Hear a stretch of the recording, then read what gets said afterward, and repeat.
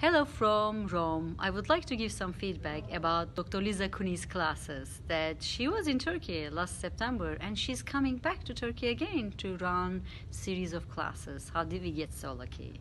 My personal experience with her, she is such a dynamic actually facilitator. And the beauty in her facilitation, she gives lots of hints and tips about facilitation. And I have to confess, after her class, a lot of things changed in my personal life. And I am delighted to host her again and translate her again in Istanbul. Some people approach us to say she facilitates these people in such a way their private sessions also change. It's shortened, it's more dynamic and right to the point.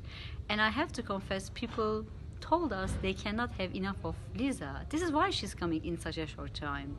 And if this is an invitation for you to change things in your life, we would love to see more of you from all over the world. What would you take? And remember, the main topic of her 2 days specialty class is abuse.